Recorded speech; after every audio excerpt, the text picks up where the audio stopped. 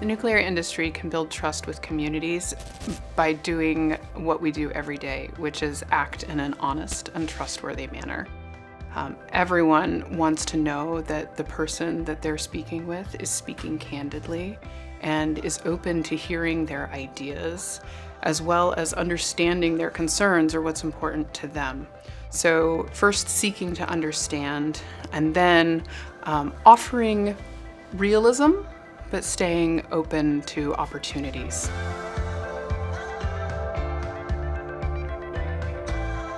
There are many reasons why local governments and communities would be interested in new nuclear. Primarily, we hear about the economic opportunities and the opportunity to bring in new jobs or retain some jobs transitioning from one energy to another energy. There's also the opportunity to bring in other industries that are also looking for clean, reliable, secure energy that's available 24/7.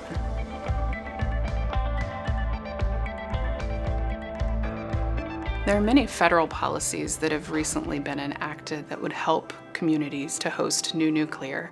In particular, the Inflation Reduction Act includes various incentives such as an added bonus if you site in an energy community.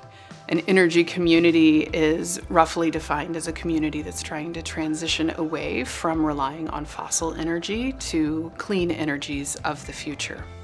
There's also an interagency working group that's been set up among the federal government at energycommunities.gov, which has lots of information on how communities can explore what their energy future might look like. And that includes acknowledging nuclear as a piece of that future. Then at the state level, there are many policy options ranging from, if you have a moratorium on new nuclear, of course you'd want to look at removing that moratorium. But then taking steps like conducting a study to see how new nuclear might fit into your goals for your state. Yes, it's safe to live near nuclear energy facilities.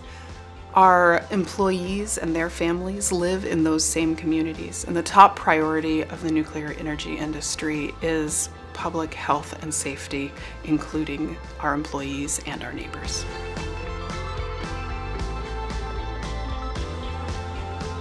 Year after year, surveys show strong support, including one recent survey that showed over 90% support in the local community for the existing nuclear facilities.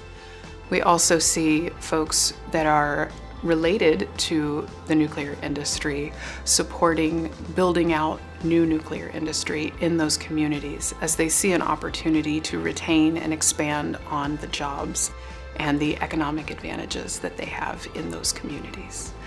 Some examples might be communities that are looking at the Department of Energy's Clean Up to Clean Energy program, but there's a whole variety of opportunities to expand and get into new nuclear.